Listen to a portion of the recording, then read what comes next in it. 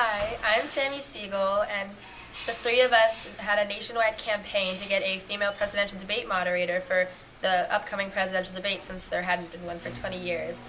I think voting is really important for women because it's such a pressing topic in the campaign this year. There's women's body rights, the workplace equality, just everything that involves women and really affects them it's becoming a really big issue in this campaign. And people really need to, especially women, need to see how the candidates respond to questions about their bodies, and just they really need to vote for the candidates that will make the accurate decisions that they want for themselves. So that's why it's very important for women to vote.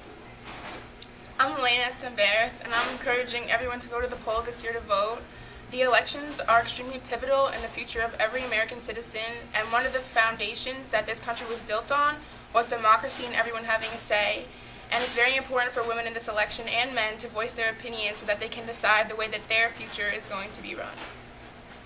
My name is Axelrod, and I wish I could vote this year. It's important for everyone to vote because the government serves to represent everyone and to make decisions that are the best for everyone. So when you vote, you have a say in decisions that will directly impact your life. And that's incredibly important